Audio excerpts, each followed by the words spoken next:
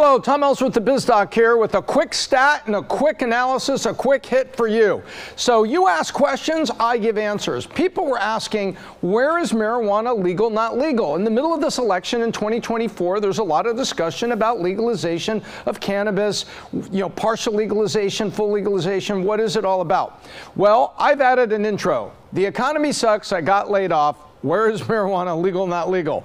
So a little bit of tongue in cheek there, but it is a reality here in 2024 with the economy. But what we're going to focus on is your question about what is going on in the United States. It's so different state to state. Where can I drive for spring break, not drive for spring break? What is it? Well, we're going to look at that.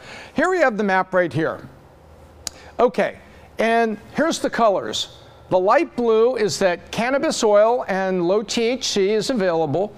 The red is fully illegal. The blue is medically legal, like when people have glaucoma or cancer treatment. Some people said that a couple hits of not getting baked all day listening to Bob Marley tapes, but a couple hits would alleviate the pain from glaucoma and the pressure that's in their eyes, as well as pain from chemotherapy. And then there's fully legal.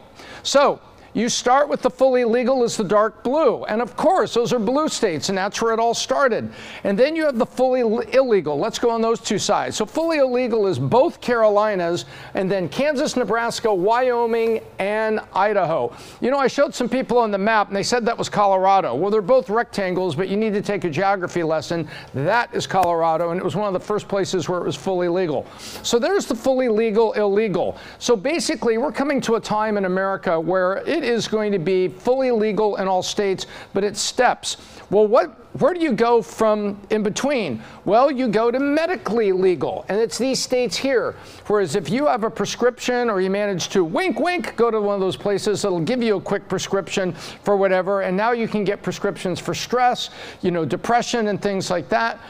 And away you go, and it'd be legal. And then you've got the cannabis oil states, which is Texas, Tennessee, Kentucky, Indiana, Iowa, Wisconsin, and Georgia, where derivatives and low THC cannabis oil is available. So you can see that it's a wave slowly coming across the United States toward full legal or at least medically legal status. Because these states, there are things on the ballots where they want at least the cannabis oil to be legal or medically legal. And once it's medically legal versus fully legal, basically it's all legal because you have places where people are getting prescriptions again for depression.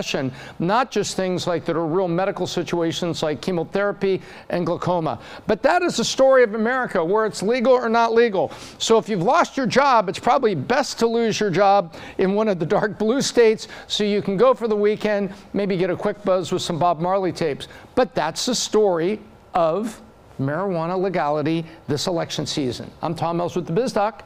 See you next time.